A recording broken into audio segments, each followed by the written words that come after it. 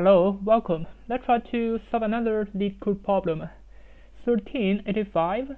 Find the distance value between two arrays. So let's first try to understand this problem. So we are giving two arrays, array 1 and array 2, and an integer d. So this d is just a distance. So we're going to return the distance value between the two arrays. So let's just try to understand what is the distance value. So it is defined as the number of elements in array 1. So for each of the elements, we're going to compare. So such that there's not any elements, array 2j, where array 1i minus array 2j should be less than or equal to d. So this is really difficult to understand. Maybe we're going to try to check the examples to try to understand it. Because you see, there's not any.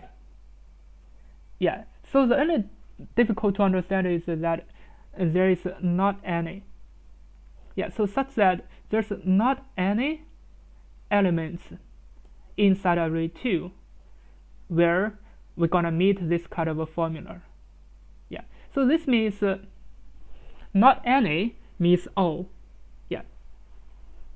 So this means not any less than or equal to. This means all the elements for the formula, it should be more than the distance d.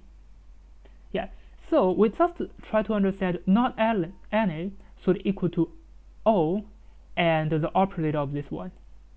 And this is helpful for us to understand the problem. Otherwise, you directly try to understand the not any at less than or equal to. It might be difficult to understand. So this not any just means all the elements should be more than d. So this means for example, this number 4 minus all the numbers, so the absolute value is always more than the distance d. So we're gonna count it as 1, and this is another 1. So according to this one, we can solve it by brute force, and it is not so difficult because this is an easy problem. But we can still use binary search to solve the problem. So the binary search idea is that we're gonna sort the array 2. So for example, for array 2, after sorting, it's gonna be 1, 8, 9, and 10. And then we're gonna check each of the numbers. So for example, we're gonna check this number 4. We're gonna use the bisect left, and we just need to compare this 1 and 8. We don't need to compare all other numbers like 9 and 10. Because that is not necessary, because this is in increasing order. 4 is less than or equal to 8, 4 is more than or equal to 1. So definitely, actually this 4 should less than or equal to this number and more than or equal to this number 1. So this means 4 is in between. We don't need to compare 4 with 9, because 4 with 8, that is enough to compare. So 4 minus 8, the absolute value is 4. 4 minus 1, the absolute value is 3. So we're going to choose the minimum. It's going to be 3. So this means for this number 4, it is okay. So next we're going to check 5. So for 5, it is also okay, because 5 minus 8, the absolute value is going to be 3. 3 is also okay. Now next we're going to check 8.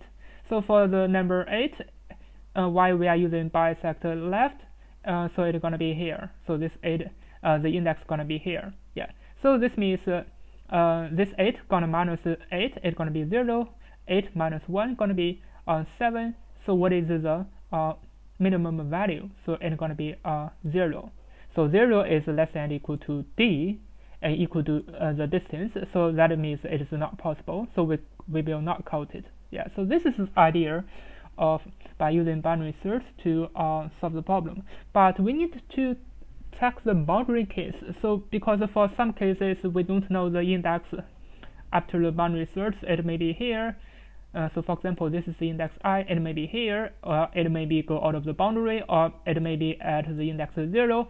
But we always want to compare two numbers, the current number and the number before it. But the index can go out of the boundary, and the index can become 0. How can we deal with that? We just need to prepare a negative infinity and a positive infinity inside of the sorted array, and then we're going to solve it easily. We don't need to have so many boundary cases checking, and we can avoid making so many mistakes. Now let's try to solve it. First of all, number 2, array 2 gonna sort, and after that I'll prepare some paddings like negative infinity plus array 2 plus the positive infinity, because I'm gonna use the boundary search. Now I'm gonna check each of the number inside array 1. I will use the bisect left, so I gonna equal to the bisect left. Yeah, because I prepared a positive and negative infinity, so I can use it directly. So it's gonna be the array 2 with this number. Now I want to check the count number, so if the absolute value. Now this I is always inside of the boundary because I prepared the padding. As you can see, the padding, it's gonna make the problem really easy to check.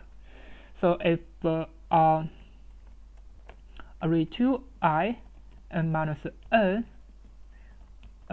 more than the distance and absolute value of array 2, the previous value, it's going to be I minus 1 minus the current number, this n, is also more than and equal to d.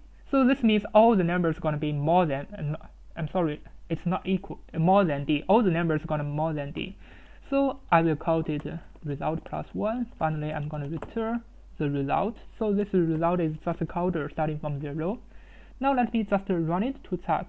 As you can see, it works. Now let me submit it. As you can see, it works and it's pretty fast. So what we really learn about this problem is that we will do some kind of a padding for the boundary search, and this is always what I do. Otherwise, you will need to do a lot of if check, and definitely you may make a lot of mistakes. So in order to avoid such kind of mistakes, we're going to prepare the padding. And this is what we learned from this problem. Thank you for watching. See you next time.